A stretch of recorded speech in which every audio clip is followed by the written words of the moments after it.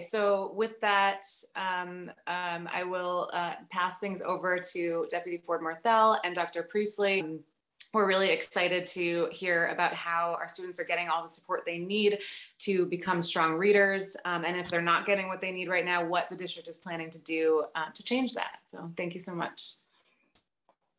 Thank you. And Ms. Sarah is putting up the deck. If you can go to the previous slide, please, Ms. Sarah. Yeah, give me 1 sec. I'm sorry. No All right. So next one. So we like to start every convening and every conversation that we have, just kind of grounding ourselves in our mission as a district. And our mission says that every day we provide each and every student the quality instruction and equitable support required to thrive in the 21st century.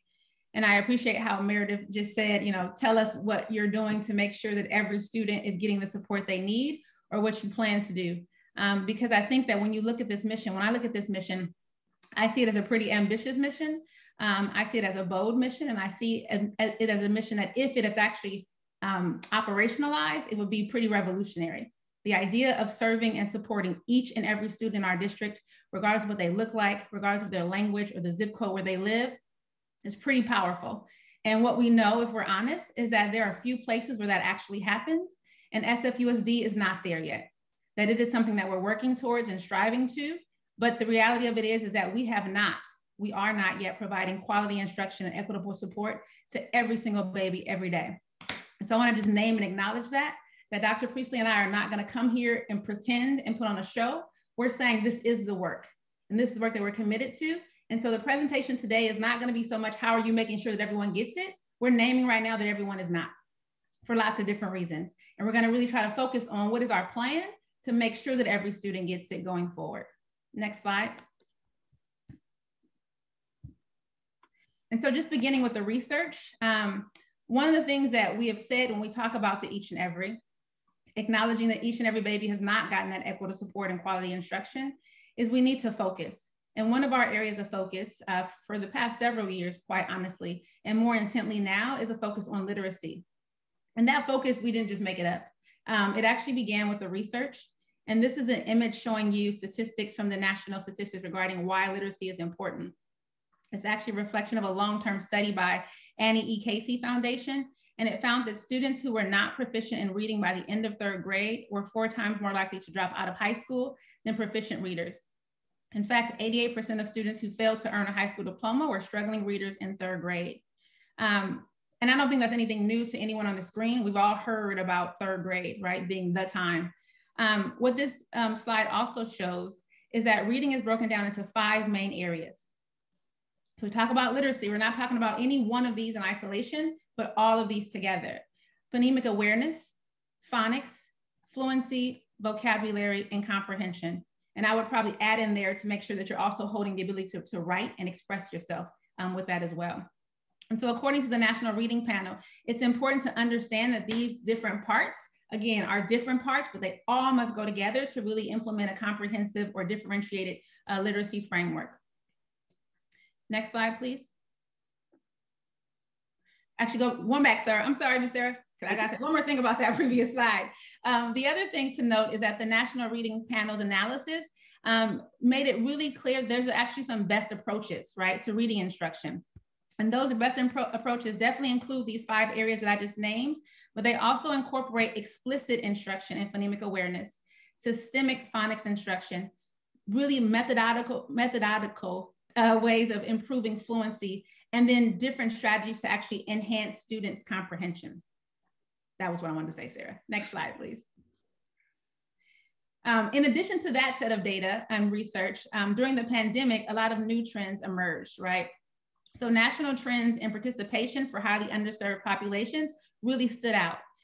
The analysis found that students who did not participate in assessments during the pandemic were more likely to be racial minorities, among the lowest 30% of scorers pre-pandemic. So what we have is a trend that each and every is not real yet. We haven't realized it.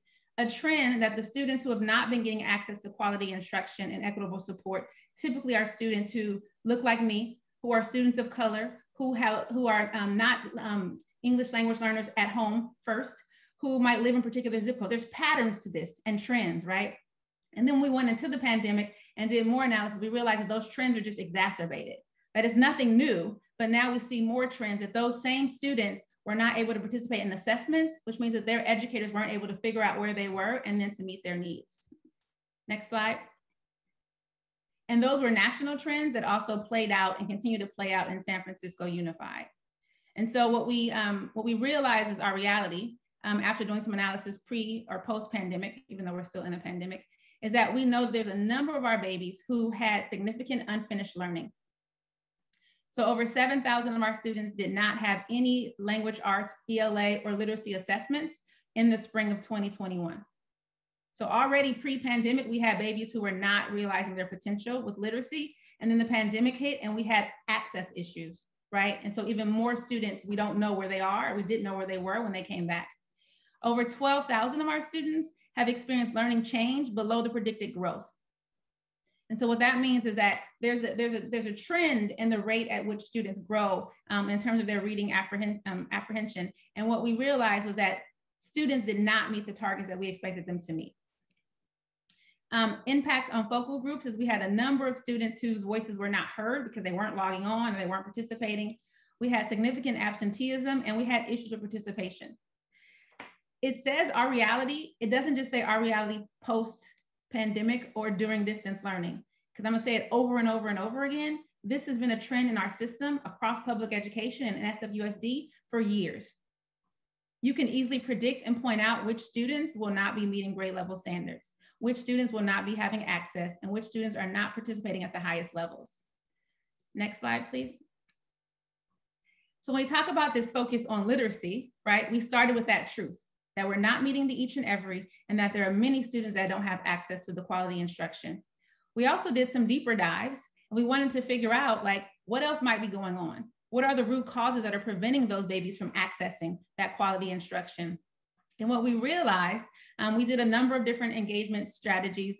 We included surveys and feedback from teachers, from families, from various PACs and CACs. And then we codified that different feedback. And we worked with our research partners at Stanford to determine some root causes. And what we came up with was that it was nothing about those babies, right? But that we actually in San Francisco really lack a comprehensive multi-tiered system of support for literacy. And what that basically means is that our literacy doesn't have coherence, our literacy instruction, sorry, doesn't have coherence, doesn't have alignment, and we don't have a San Francisco way. And so depending on what school you go to, depending on what teacher you happen to get, you're gonna have a very different experience learning to read, engaging in reading, and engaging in literacy. The other thing that we found was similar to that of literacy, there's also not very good structures in terms of behavior supports and social emotional support. And the reason why that matters for an academic conversation is that if I'm in the classroom, right, and I cannot kind of regulate or understand my behavior so that I can engage and access the content, then that's an issue as well. And so at the end of the day, what we know is that we don't have good systems in our system to make sure that our students have access to quality instruction. Next slide, please. So that's becoming our work. We no longer can just say we need to focus on literacy. We had to stop and really understand what about literacy we need to focus on. And our decision as a system was to say we want to focus first on that tier 1 instruction. We want to focus first on that first teach of literacy and make sure that every single student has quality first teach, regardless of what school they go to, really moving us towards that idea of the each and every. So before I go more into the shifts that we're going to make to make that happen, I really wanted us to first kind of think a little bit more about tier 1 instruction. And so tier 1 is really, again, we call it the first teach, but it's high quality grade level instruction that's aligned to state standards. That's what we say is good tier 1 instruction. In SFUSD, we use a comprehensive approach to literacy as our tier 1 platform. Now, I'm gonna pause right there because we use a comprehensive approach, which means we have a framework of sorts, but it is not implemented comprehensively or consistently or with any kind of structure or predictability across our schools. That is what we're saying is our issue. In the implementation of tier 1, we have some things that are going well, right? There's lessons and resources that we provide that really emphasize foundational skills and include culturally relevant pedagogy. And we also have some strategies to actually differentiate in small groups and at the individualized level. We also have ongoing PD and coaching for all of our educators, but it's still an issue of access and reach. Every educator may not go to those PDs. Every educator might not have that curriculum or be implementing it the same way.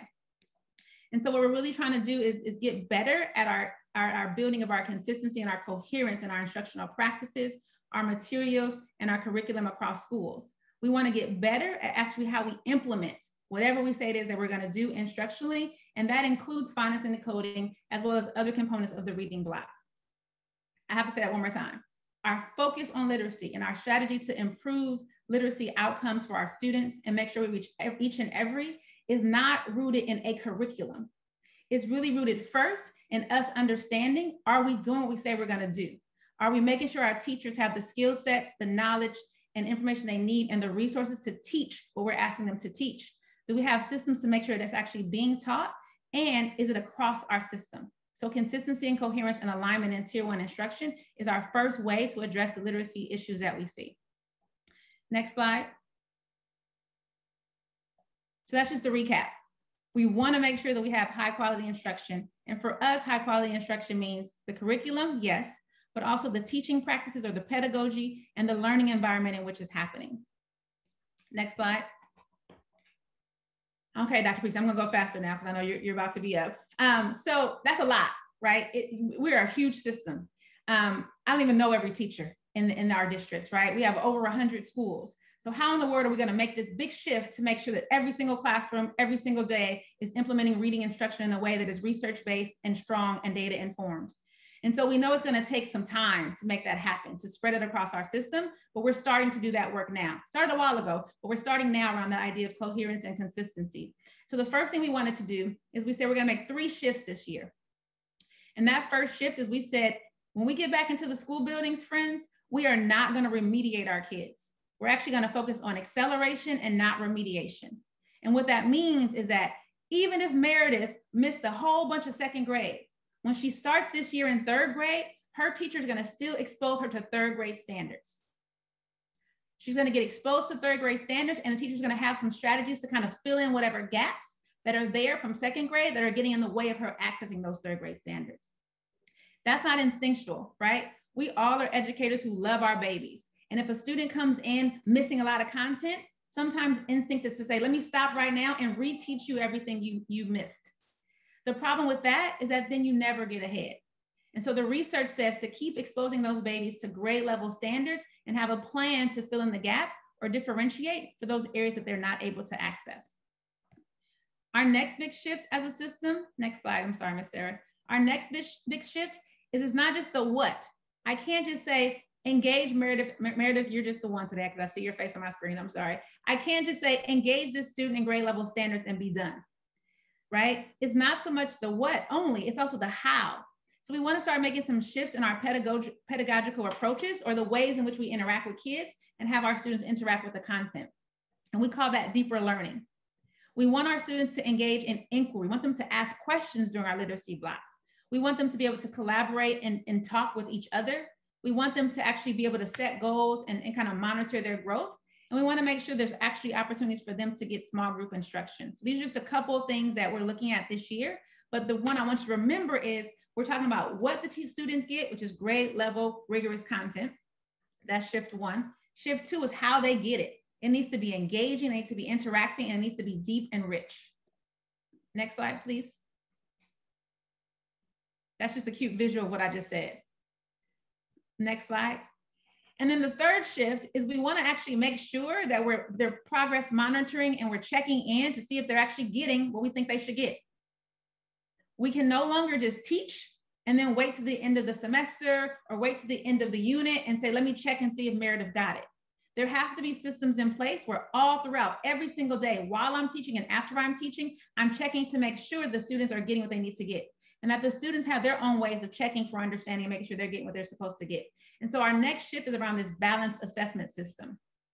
We need to have real-time assessments during the teach. We need to have summative assessments after the teach. And we have to have a number of different ways for our students to demonstrate their learning. Those are the 3 big shifts we're making this year. Now, it's already November, and you probably like, I haven't seen this in any classroom. And I'm gonna remind you, this is a big system. And so we're trying to do PD, We're trying to share this information, and Dr. Priestly is going to talk about more ways we're trying to get this out to our school site so that it is something that's real for every student that we work with. With that, I'm going to transfer over to Dr. Priestly so she can tell you more about how we actually are trying to make these shifts in our system.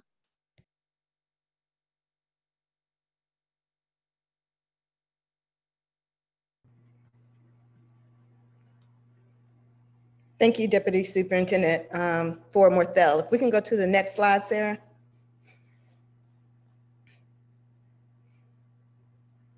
So I'm going to slow it down just a little bit. I know we want to have plenty of time for questions, but I do want to spend a little bit of time of talking about what are we doing? How are we addressing these concerns, and how are we sharing information?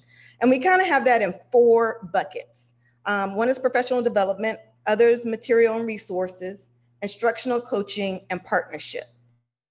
And I'm going to start with professional development.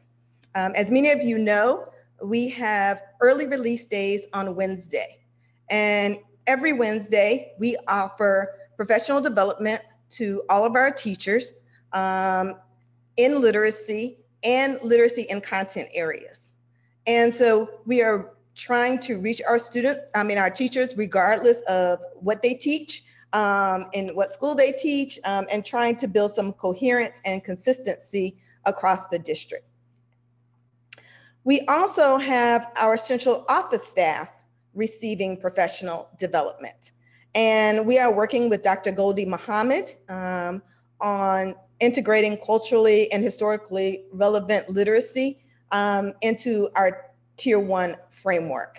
And if you don't know Dr. Goldie Muhammad, she is a university researcher, and she wrote an incredible book called Cultivating Genius. So if you have an opportunity to look at that, and we have been working closely with her for several weeks, and we are in the midst right now, as we speak, revising different units in literacy to incorporate the teachings that she is sharing in with our central office staff. So you might not see it in schools developing yet. It is in the works, coming fresh off the press, and arriving in our classrooms daily. I also want to look at instructional coaching. This is something that is a strength for us in many ways, but we know we need to build it even more. We do have site-based coaching opportunities. That means we go in and work with individual schools. We work with individual teams, grade level teams. We work with site leaders. We work with teachers. We offer office hours. We have many different strategies for connecting with our teachers and leaders at the sites. We also have literacy coaches in many of our schools, and we have what's called the Literacy Coach Network. And this year, we made our primary focus on phonics instruction, literacy and phonics instruction. And so that's a year-long commitment in meeting with our literacy coaches on a monthly basis. We, again, want to make that work pervasive and have it be accessible in every school and build that knowledge and content in each of our sites. I'm going to go to the right there for partnerships. You may have heard us talk about this in different settings. We're really excited that we are launching what's been a long relationship, but we're really taking it to the next level with UCSF. And we're partnering with them around dyslexia and moving in a direction of implementing a screener for dyslexia and follow up with what's the strategies that we could use inside the classroom that could support students who might show up in those screeners. I'm going to hold a little bit on the instructional audit because I have a slide dedicated to that coming up next. So I'm just going to hold on that one. But we are having an instructional audit on our Tier 1 literacy instruction. But you're going to hear all about that in just a moment, so I'm going to hold. We've also been in the process of building up materials and resources that support Tier 1 instruction. We have been building out our classroom libraries. We have been building out leveled readers. We've also been building out in our middle school texts that we have worked with our teachers to select that are culturally relevant, along with our various partners. And we're working on developing anchor lessons. And so we are moving in a direction of how can we be more consistent, and from central office, how can we support that in our classrooms? in our first teach experience for students. So Sarah, can we go to the next slide? So we know we have work to do. I think, appreciate Deputy Ford-Morthel. We want to be transparent. We know that not every student, we know we're not reaching every student. Our mission and vision, we know that is the work, and we have some steps that we know to put in place, and some of these are actually underway. We know we want to be more consistent about the implementation across our sites, from classroom to classroom. We know that we want even more opportunities for professional development beyond the early release day. And we also want to have more teachers. Not all teachers opt to come on the early release day. We do have hundreds of teachers coming, but we don't have every single teacher coming. We also want to continue with our district-wide focus on phonics and spelling and word study. We know that it's foundational. We know it is key for our early grades and pre-K, kindergarten, and first grade. Research tells us that has the most benefit in that age span when students are learning to read. And we want to make sure students are having that experience in every single pre-K, kindergarten, and first grade classroom. And we want to be sure that it's consistent, that it's a day-to-day experience, and that our teachers are well honed and positioned to teach that. We also want to work beyond just reading and writing workshop. We know we want reading to be, the literacy experience to be comprehensive. Superintendent Ford-Morthel showed you the 5 components of reading, and she even added in writing, which is part of our California standards. So thank you for saying that. We want it to be comprehensive. It's just not one slice of the pie. It is all of those pieces working together. And we also want to have students experience reading in an authentic way. So once they develop those key skills early, we also want to transition them, which research supports, moving them to having, using those skills in an authentic setting. We also want to streamline our materials as we continue to revise them. You know, we always get better with time. We want to make sure that they're easy to access, that teachers have all of the things at their fingertips that they need, and that they're organized in a way that is comprehensive, and in turn can share that with students in the same manner.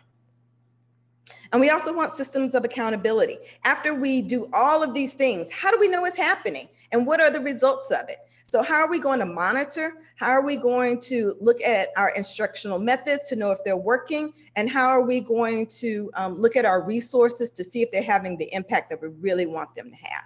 And so we're going to talk about that as part of our audit. Next slide. So we are working with the New Teacher Project. That's what TNT stands for. And we are in the midst right now of an instructional audit. We meet with TNTP weekly.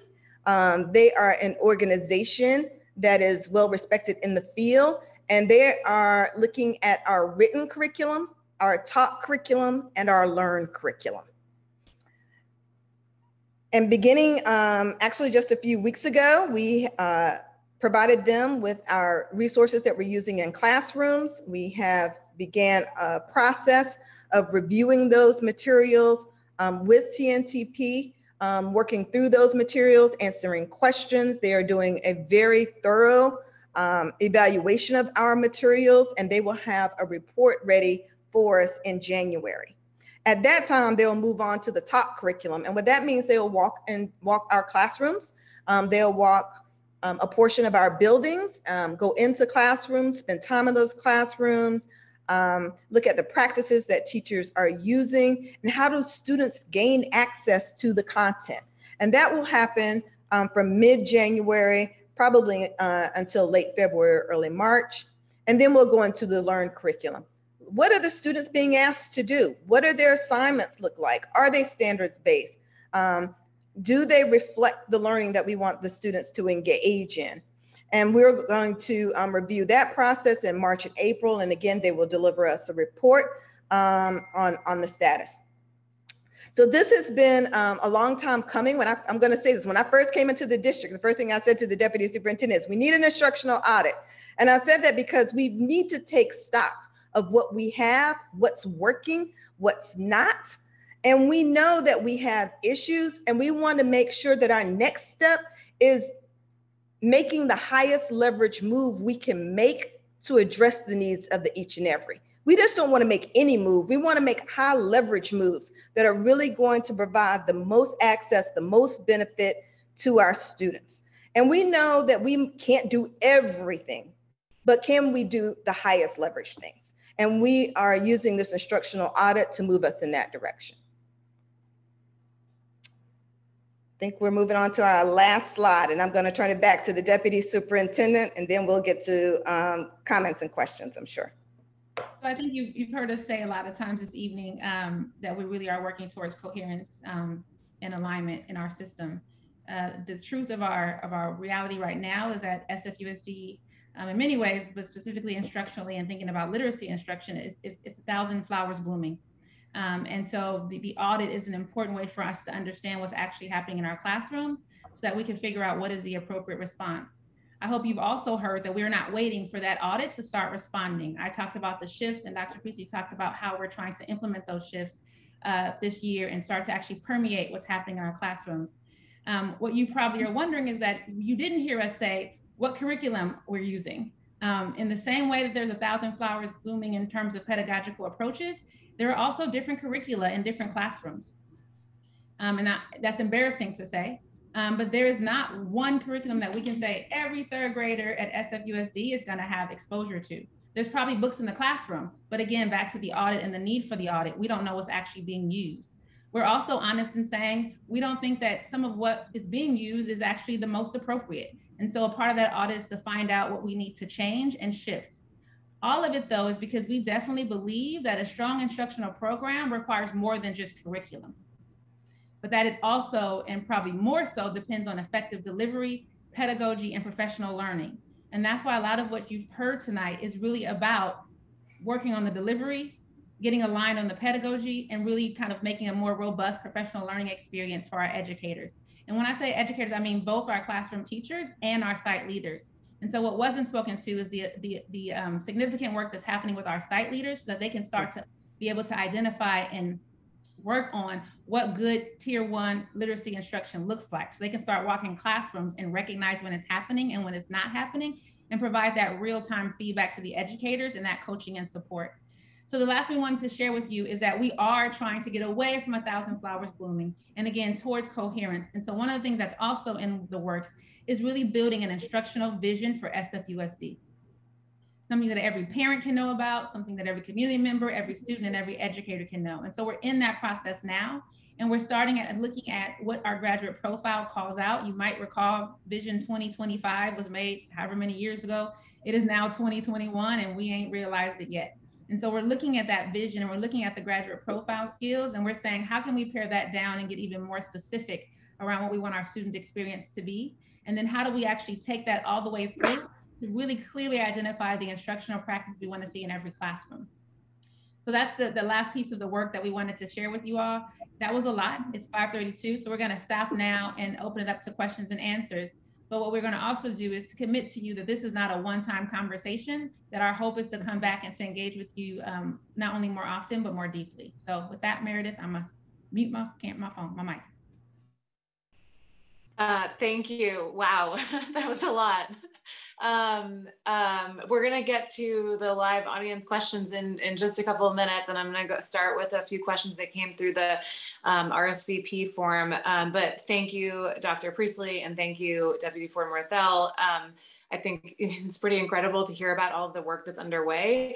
And I'm sure everyone here is appreciative to have this opportunity to learn about the shifts and the instructional vision that you're planning to work towards, and that you're offering more conversations beyond tonight. First, what do you see? One of the things that there've been a lot of questions around, like, what are the biggest barriers to implementing these kinds of shifts? And as you move into this period of these major changes that you're talking about, what do you see as the biggest barriers in terms of ensuring that students are effectively taught to read inside their classrooms? What are those barriers that you anticipate? I'll start, and then like Dr. Priestly and team. Dr. Priestly, is your team already elevated to, oh, everybody can speak now, right? Everybody's, okay, perfect, sorry about that, Sarah. So again, I would say that one of the biggest, right, is the consistency and coherence in practices, right, in materials and pedagogical approach. Again, there's not a framework, there's not a way that every teacher is trained on and understands and believes in that's getting implemented. So that's one barrier. The other one, I think, is that we need to have space and time to collaborate with our educators and really develop one, shared understanding, but also this expertise and knowledge about early literacy and reading development, right? And different reading profiles. It's not just, here's a curriculum, Rebecca, go teach it. And you're in the classroom, you have to be able to be critical of the curriculum and the content, which means you need to not only know your standards, but you need to understand reading acquisition and how reading actually happens, right? And so having more time with our educators to really develop that shared understanding, but also let them share best practices is something that we see as a need, and something that's honestly something that we haven't been able to do often and well enough. Starting, but more work needs to be happening around there. And then just having regular structures in place to analyze formal and informal assessments and figure out our instructional responses, right? To stop and pause, look at that data and reflect. Okay, thank you.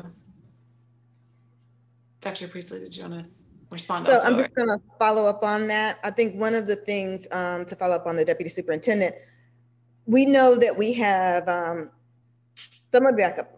Recently, we have been engaging in some conversation with teachers and talking about what are the barriers. And so we want to hear that from the field. And one of the things that surfaced was the amount of turnover that we have in our schools. We hire, I think about in the last 2 years that I've been here, and please anyone correct me if you know a different answer, I think it's been about 800 teachers each year. And that seems to be pretty consistent. And while we are building out opportunities to reach those teachers and provide them support when they're onboarded, there's a lot of training that needs to happen around building their basket, as we would say, right? Building their strategies, building their knowledge. And how do we bring them to the SFUSD way? Like once that established, what is the SFUSD way? And what do we believe in around literacy and those high leverage moves and understanding the cycles of teaching and assessment and formative and standardized and that PDSA cycle, plan, do, study, act of teaching that teachers do on a daily basis. So we have some work to do there. But I do think our challenge is just time and building in that consistency and making sure that we have fidelity once it is shared. Like how are we monitoring and holding folks accountable at all levels that this is the work that should be happening every single day in the classroom. Okay, thank you.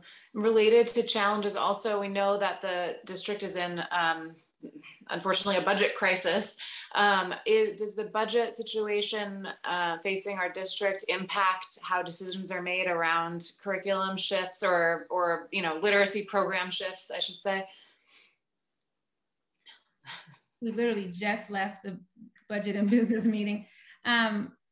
I wouldn't say that it's so much a thing about impacting the curriculum, right? But back to what I said before about the professional development, the pedagogy, for sure, as we make these critical decisions at the central level, we will be challenged by how do we make sure we're able to provide the professional development to all the teachers in the classroom, right? And so those are the things that become compromised as you have fewer folks who are able to provide those professional developments or plan them. Coaches and coaching is something that, research says is super important when it's of quality, right? And so as you have fewer folks to coach the teachers as they're coming in or to support teachers in their implementation of the curriculum or the analysis of the assessments, that's a challenge as well. I would say also just there's the resources that we try our best to prepare and provide for sites that will definitely be impacted as well, as they will become fewer as we have fewer folks to actually create those resources. Okay. And there's probably a whole bunch of more implications that we haven't even figured out, but those are the ones that come to mind immediately. Okay, thank you for that. I'm not sure if he's here tonight. I know he was on the RSVP list, but a few months ago we met with Principal Essian at MLK, and we were talking with him about how the literacy levels of students coming into MLK versus students coming into a school like AP Giannini, there's like a 60% gap in the reading outcomes between those students. I'm not sure if I have that number exactly right. You guys might know better than I do, but something really high that was shocking. Do we know anything about what our most effective practices are with our reading results and our reading instruction with English learners and our Black and Latinx Pacific Islander students, and like specific schools or practices that are leading the way with those students? And as we make these shifts, are there things that we can do to accelerate faster for those students? So I'm gonna start on this one. So first I'm gonna say we were Nikki, I'm not calling Nikki, but Deputy Superintendent Ford-Morthel and I taught at MLK on Friday. So we had an opportunity to go in the classroom. We taught 6th grade math, several sections of it throughout the day. And even before this, but I do think one of the differences that show up and from classroom to classroom, and we see this with students of color and we see with our English learners, is low expectations. A lot less to do with the instruction that they're receiving, but to the point that we made earlier, students, and I think it comes from a good place, but often what we see, the response from the adults to the students is, oh, they're struggling, or they can't, or they're having a hard time. Let me make it really accessible for them. Let me really engage them in a way, but it's not always at the content grade level that it needs to be. And if they never receive that on grade level experience, they're always behind. And if you have that experience over and over and over again, by the time you get in middle school, you will be substantially behind. And that's one of the, and that's a national, well-researched experience for students of color. And particularly across the board is the low expectations. I can tell you a personal story that, I experienced that on my own. And then my mother and father intervened and said, she is cute as a button, but she's going to learn how to read. And so, that daily engagement and rigorous grade level content matters. And that's one of the things that we have to, sometimes explicitly say. I think we need to explore our, our anti-racist framework even deeper. That's something we haven't talked about, but that's something we know we need to bring to the forefront continually. We also, again, need to fill teachers' basket with what are the strategies. Okay, they may not have a robust literary experience at home, but what can you do in school? How do we change that narrative? How do we change that experience? How do we make it more robust for them? So I think there's work to do around that on a lot of different fronts. I'm just naming one, and that's not the whole of the answer. So, but I do think there are some things there that we need to, and what we see. And I do think we see repeatedly low expectations set for students, and students rise to where we expect them to rise. And so if we're providing that daily, rigorous experience, we'll see, and we're providing the scaffolds. It doesn't happen magically. It's not just say you put it out there on the target on the board, it's going to happen. But we do have to provide some scaffolds. We do have to provide a culturally relevant experience. It has to be engaging. It has to be comprehensive. There are a lot of different steps to that. And how do we make that the experience for every single student in every classroom, to the point we've made over and over here tonight, that's not consistent across our district. Mm-hmm. Deputy Superintendent, feel free to fill in on that. I mean, you kind of got it. I just would add that I was the assistant superintendent for Bayview for Cherry Hill before becoming the deputy. So I was on the southeast side. And Mr. Essian is accurate, right? Sometimes and oftentimes the babies who come into those schools are not demonstrating all of their amazing and their brilliance. And that's our work. But one of the things I realized is that it's not unique to Southeast.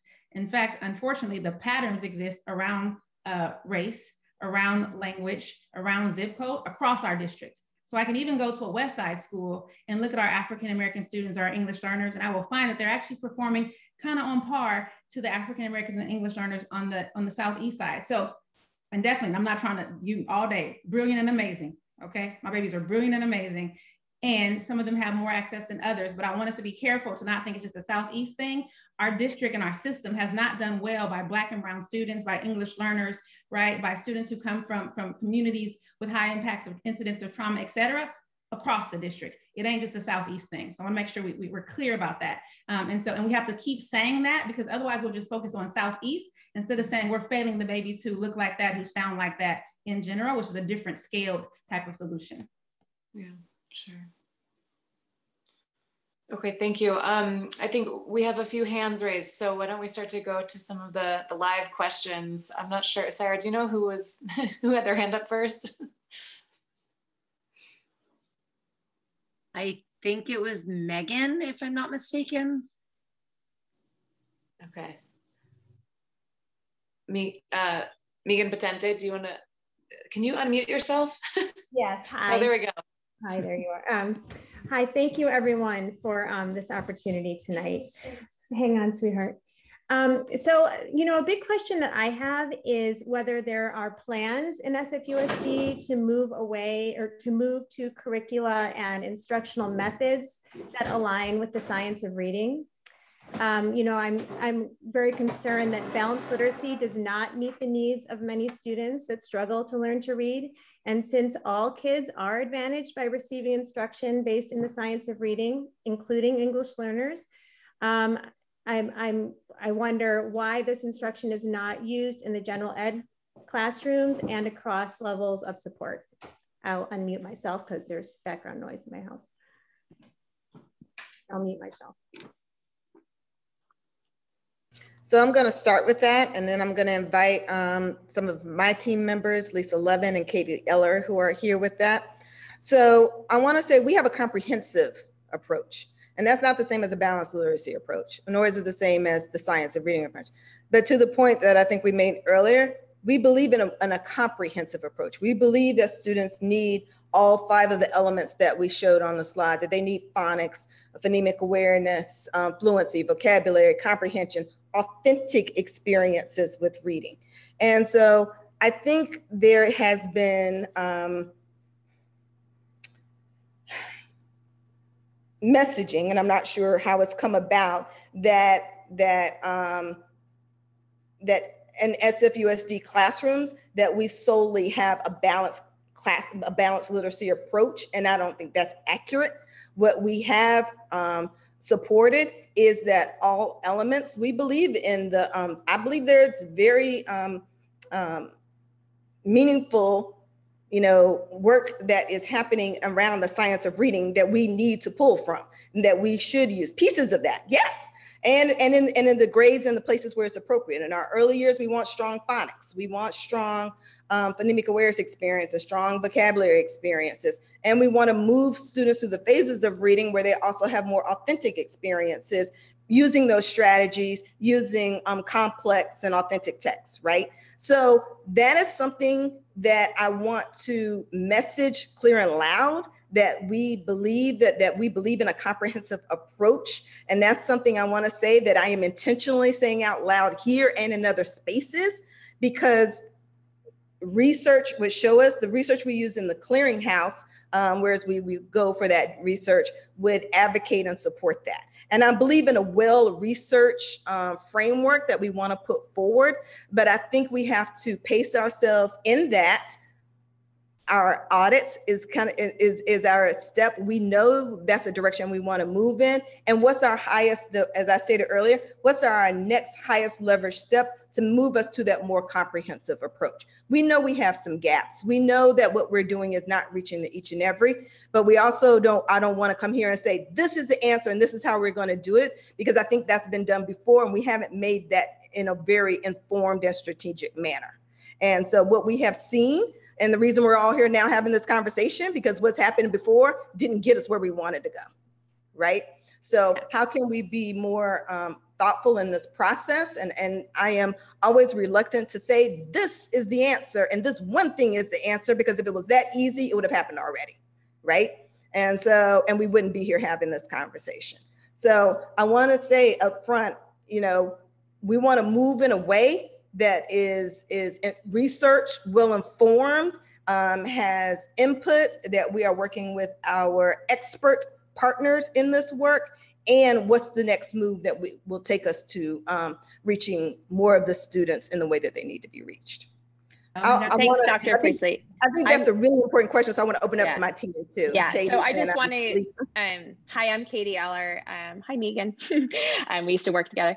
Yeah, I want to also just kind of give some specifics. I want to specifically speak to what Megan was saying about the science of reading and really thinking about the things that that's advocating for, and where in our comprehensive approach to literacy, where we're addressing all of those elements. And so would you mind, could I share my screen for a minute? Do I have that capability? Can I do that? Okay, great. Because this is an image I just want to share, which I know many of you are probably familiar with, which is the Scarborough's reading rope, which is what the science of reading uses as, you know, its kind of its research, its methodology. And I'm just going to quickly say that there's the two strands, you know, the word recognition, which has phonological awareness, decoding, sight recognition, and then of course the language comprehension, which is background knowledge, vocabulary knowledge, language structures, verbal reasoning, which is like the inferencing and the making predictions and all of those literary skills, and then the literacy knowledge, which is like how stories go, etc. So all of these things wind together to make skilled reading happen. And I know that like many of you are probably aware of this research. So where the comprehensive approach to literacy addresses each and every one of these components within the whole comprehensive approach. So with word recognition, we address that in our phonics and word study, you know, which is 15, 20 minutes a day, plus another 10 minutes for phonemic awareness routines. And we weave those, that's daily, K1 to 3rd grade.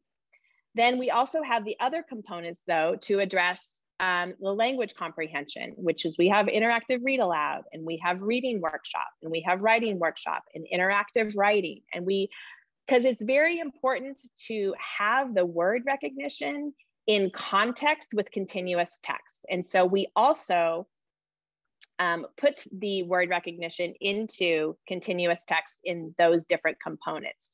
So across the day, across those components, which would be like about a 2.5 hour to 3 hour literacy block, we cover all of those areas. So yeah, so I just kind of wanted to share that. That's our approach. And that covers all of the 5 reading components within the science of reading of fluency, vocabulary, comprehension, phonics, and phonemic awareness. So hopefully that also gives you some direct correlation between how our comprehensive approach meets those needs. Thank you, Katie, and thank you, Dr. Priestly. I know we're getting close to time, so I want to move on to the next question. Thank you so much for that response. This very thorough and clear. I think, and we're not going to be able to get to all the questions, but those who have questions, you can shoot them over to us and we'll try to get them answered by SFUSD, and we can share out like a summary if that sounds okay to Dr. Priestly and Deputy Ford-Morthel. But I know they have a hard stop at 6, so let's see if we can get through like 2 more questions. Rebecca, you had your hand up next. Hi, yeah, thank you, Meredith. And then thank you. I can't remember who mentioned the retention of teachers, and I would love to just say I will invite Dr. Priestly and Ms. Ford-Morthel to our special education meeting with the UESF in December, because as we know, special educators, we have the lowest retention rate in SFUSD, so we'd love for you all to make us a priority and come talk to us about that. We think we lose 33% of us every year. So I have a question specifically around SFUSD's position on 3Qing. 3Qing or MSV queuing refers to the practice encouraging children to guess words based on pictures and context clues. And I actually looked at some of the new curriculum that arrived in our school today, and it still does this. And it teaches children to guess about words instead of focusing on sounding them out. Cueing is now widely recognized as an impediment to reading development, and it is banned in several states. It is also really prevalent, like I said, in Lucy Calkins' Readers and Writers Workshop and Fontes and Pinnell instructional materials, which are found in most SFUSD elementary classrooms. And as a special ed teacher, it makes my job harder because I spend roughly 1 to 2 months at the beginning of every year trying to get my students to stop doing this. So it directly contradicts what we're doing in special education. A negative one and a positive one make a 0 for our students. Thank you.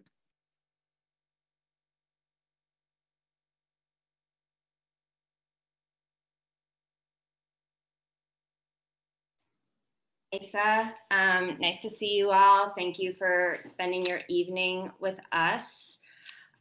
So I think I think a lot of what is happening right now is there's a lot of like misunderstanding and then misinterpretation. So MSV, meaning, structure, visual, is one of the things that we use to collect information about what readers are doing at the point of difficulty.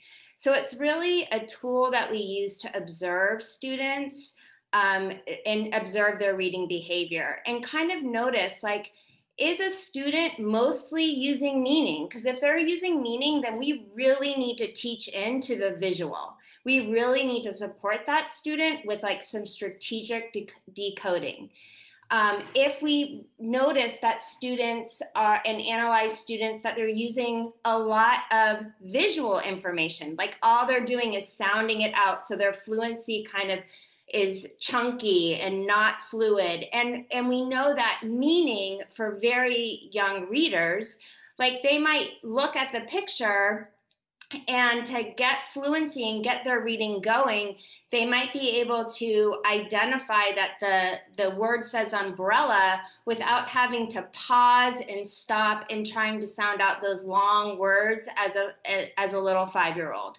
So MSV, meaning, structure, visual, is a way that we collect information and observe readers so we can identify what are their strengths, what is the information they're using as readers, and what do we really need to teach into, and how can that inform our instruction to make them, our readers have multiple strategies as they read. We also know that for some of our readers, we really do need to break down the visual information with them. And we really need to do more pausing and doing orthographic mapping. We really do need to give them time to understand how words work within continuous text and help make those links for them. And as we are looking at our instruction, as we're looking at the progress of our readers, and those certainly who we're not serving as well, we know that we're not serving all kids and that we need to really reflect on our practices and think about what kids need and how to address it. Katie just dropped in the chat an article by Nell Duke on MSV and the prompting around that, which is also something that there's a lot of feedback around. And again, like, we're here to learn together, to have conversations, to reflect on our practices, to make sure that whatever we're doing for students, we're all together working to accelerate their reading and literacy growth.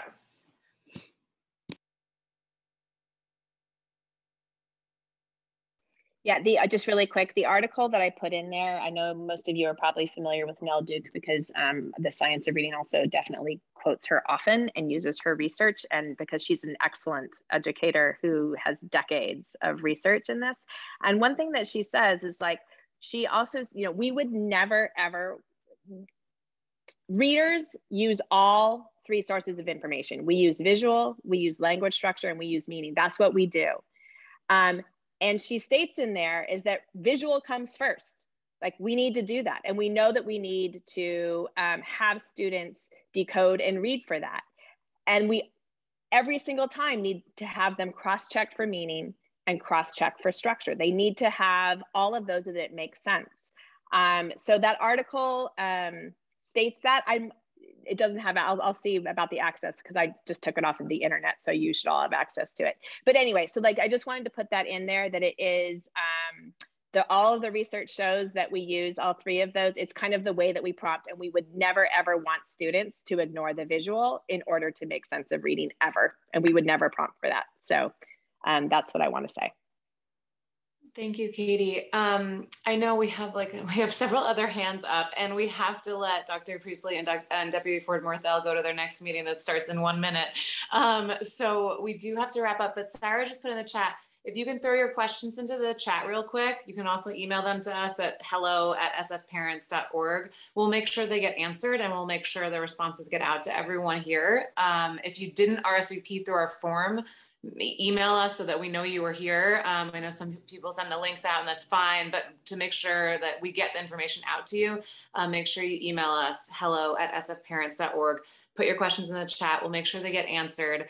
We do need to wrap up, and we want to extend a really huge appreciation to Dr. Dr. Priestly and Deputy Ford-Morthel for sharing all of this with us. And it sounds like they're even open to another conversation, a part 2 of the conversation sometime soon when we can. And we want to thank you all for being here. This is a really important conversation. It's great that we recognize that we need to do better as a district, and it's great to hear that there are some shifts planned. Yeah, I don't know if there's any kind of any closing remarks that you wanted to make, Dr. Priestly or Deputy Ford-Morthel, but we really thank you and appreciate you for being here tonight. No, I just wanted to thank you all for having us, and thank you, Meredith, for saying again that we are open to more conversations. Again, we came here, I think I kicked it off and said that each and every, we're not there yet. And we're all committed to being there, but we also know that it's complex, right? The reasons for which our babies are not realizing they're amazing and their potential have a lot to do with curriculum and pedagogy implementation, but it has a lot to do, as Dr. Priestly said, with mindsets, low expectations, and a stubborn system that is really intent on certain folks staying in certain places. So we're trying to tackle and disrupt a whole bunch of stuff.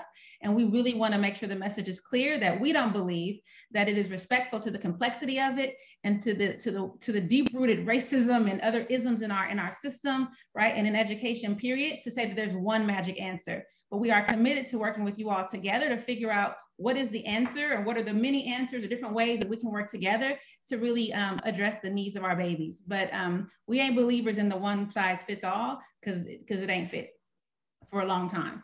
And so when you hear us kind of struggling and saying we're trying to figure it out and understand and research, is because we're really trying to give the most respect to the fact that this is deep-rooted and long-standing and complex, and not oversimplify the work that it's going to take on all of our parts to really realize the each and every for every single Bubba in our system. So thank y'all. It's been a pleasure. I see a whole bunch of hands up all day. Send us the questions and we'll type the answers, but I don't want to answer on paper. I actually want to see you guys again. So looking forward to scheduling with Miss Meredith as soon as possible. Thank you. Thank you so much. Thank you everyone for being here. We'll do it again. All right.